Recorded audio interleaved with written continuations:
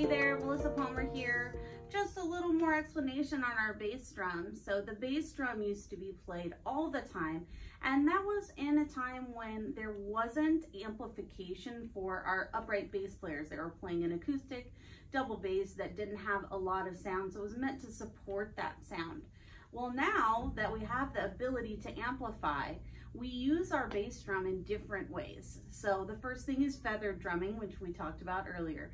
But the second thing is you can leave that bass drum out and use it to accentuate patterns or bring out certain rhythms.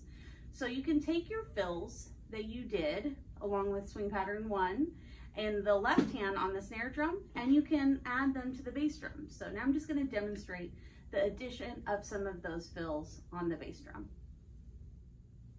All right, here we go with fill number 1 on the bass drum with swing pattern 1. 1, 2, 3, and.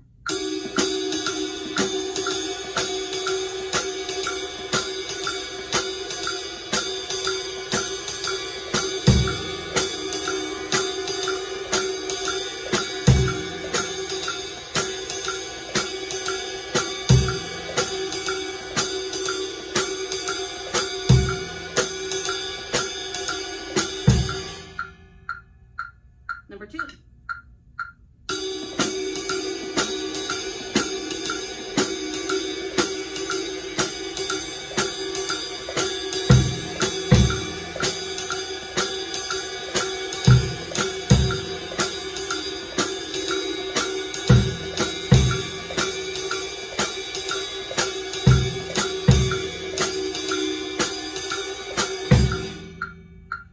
Number 3.